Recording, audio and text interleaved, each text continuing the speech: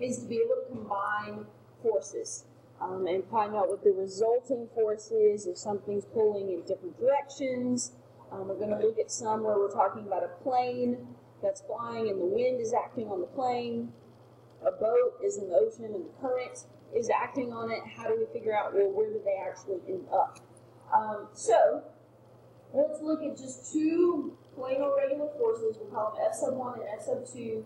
They have a magnitude of 30 pounds and 10 pounds respectively, so F1 is 30, F2 is 10.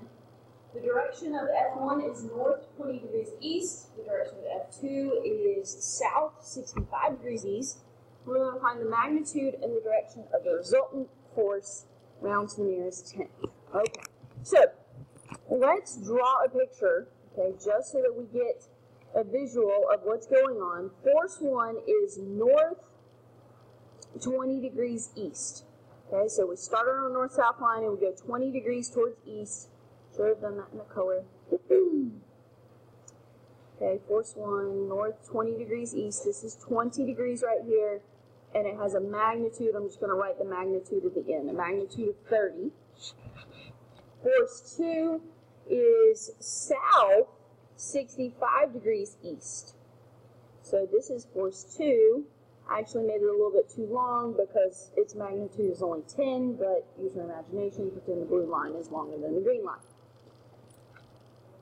Alright, so to combine forces, you wrote down the steps yesterday, you have to begin by breaking them into their components.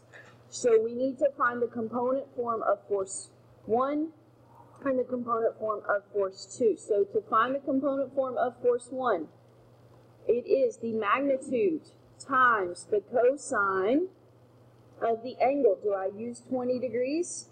No. No. I'm supposed to use the angle that's made with the positive x-axis. So what is the angle that's made with the positive? 70. Okay, so I'm going to plug in 70.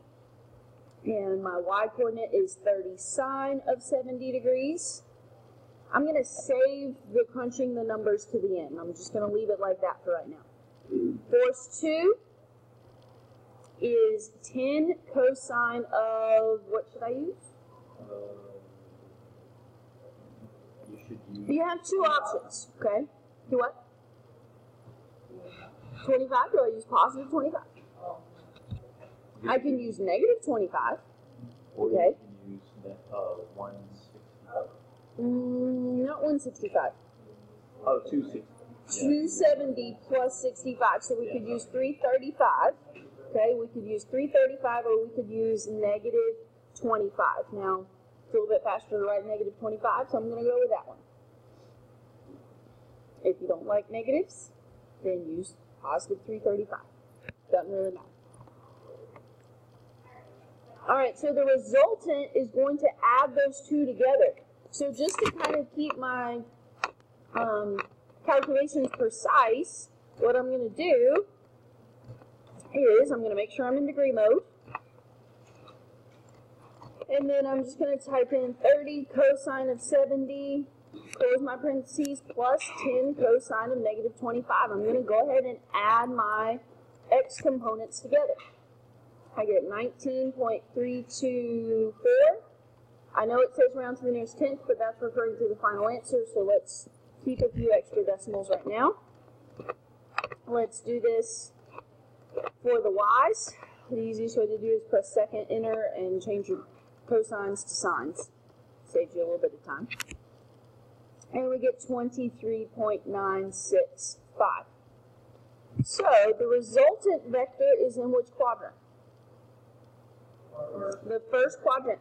Which makes sense in this case. I don't know exactly where in the first quadrant, but it makes sense that it would be between these two forces. But it makes sense that it would be in the first quadrant because the force 1 is greater than force 2. So if there was a question, say it asked in which direction is the resultant closer to? Okay, it's closer to force 1, or it's being pulled in the direction of force 1 as opposed to the direction of force 2. Okay, because it's in its quadrant. Okay, so we want the magnitude and the direction though. That's just the component form. So remember how we find magnitude? We take the square root of the x component squared plus the y component squared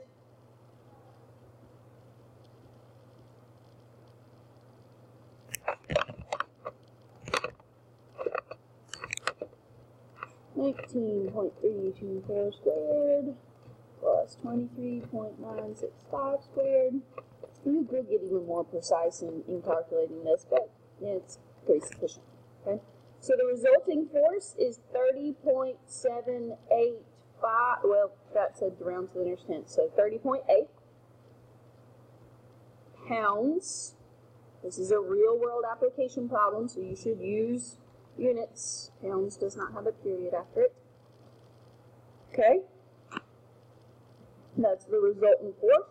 So it's a little bit greater than the strongest force, which makes sense because you're adding some force to it. But not too much greater because it's not pulling in the exact same direction. The last thing we've got to figure out is the direction. So we want to do the inverse tangent. Our angle is equal to the inverse tangent of our y over our x.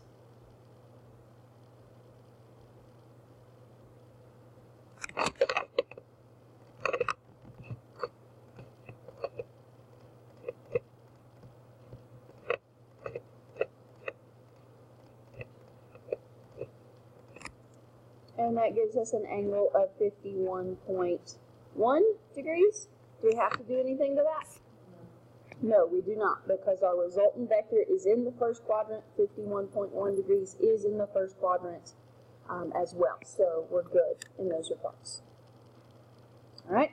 So the key is you always have to break your forces down into components and then put the components together. And then after that point, you don't deal with the components anymore. All your calculations are based on your resultant vector. Okay? After you get that resultant vector, all your calculations come from that. Okay, so